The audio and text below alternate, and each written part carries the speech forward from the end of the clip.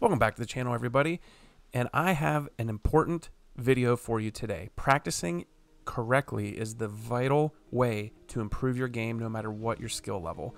Now, stretching like this when you walk into the pool room might be a little bit strange, but it's better to look like a jackass than to play like a jackass. Driving balls into the rail all day is not fun, and I can promise you, if it's not in front of everybody, all top players are doing some sort of stretches. And it's not just stretches. I mean, they're doing a little bit of cardio probably. I know Jason Shaw does a little bit of light lifting, but like things like eye drops, keeping your hands clean, working on your tip and cleaning your shaft, stuff like that before you get playing every time is vitally important. Definitely give this a try. I'm not kidding, before every session. Now, what this video is about is something that I've seen in the pool room since I was 4 years old in a pool room. People get out of their car, they walk in, their cues are probably still ice cold from, the weather, or super hot from the weather. They walk straight in, they walk up to their buddy and want to start hitting balls right away and playing games of pool against somebody right away. I get that's what pool is and that's what's fun. However, it is not the best way to get the best out of yourself for each practice session. When you walk into a high level tournament, especially a pro event, you see nothing but top level players just pocketing balls, and that's what I want this drill to be for you. The reason this drill is so important is because of your state of mind whenever you're playing. I'll go over the things I want you to think about while you're doing this, but for now, you really just don't want to get yourself started off in a bad frame of mind before each time that you play somebody or jump up and play. Like dogging this ball against somebody is a big deal, but when you're here and you're just warming up, it's not a big deal. You're like, I'm just warming up. I put a bad stroke on it. I probably should have went over and back instead of trying to spin it. Stuff like that. It's not a big deal.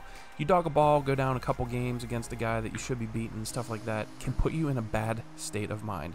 So you want to get comfortable and get these things out of the way, just warming up against nobody, just shooting balls in. Now, what I want you to do is, at the beginning of this, throw balls up in a very easy pattern to where it's easy to get out, easy to make balls, gets you some fluidity. But what you really want to do as you get going is maybe start doing a little bit of a clustered layout. And you want to do this drill for a good long time, maybe even until you're getting that good feeling that you're looking for.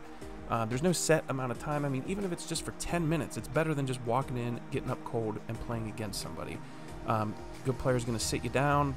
You're going to get into safety battles, and it's going to be hard. It might take you a half a set or a whole set to find what you're looking for, and by that time it's too late and the ball already started rolling down the wrong direction. Now, what you're thinking about here is your pre-shot routine, stroke timing, a little bit of a pause for the cause in the backstroke, all those little things that, if you haven't worked on those things prior, let me know in the comments below. I will give you some things to think about and some receipts to think about for your pre-shot routine.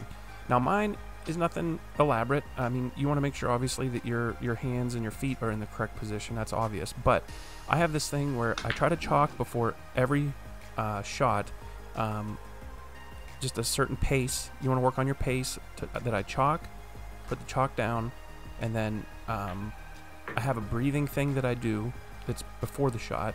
Then I get down over the shot. If everything feels like it's in the correct place, I also do some more breathing over the shot. Then I do a couple practice strokes, and then I have a certain pace on my stroke, a little pause in my stroke that I have, and then a finish that I go for. That's all things you should be thinking about. I just dogged that 7-ball because I'm telling you, I get more nervous shooting these videos than I do playing pool or playing somebody. But those are the things you want to think about. It's all, something that's constantly going through your mind while you're doing this warm-up drill. And like I said, if you have any questions of what you should be working on, let me know below. I can help you out. Thanks for watching, and I'll catch you on the next one.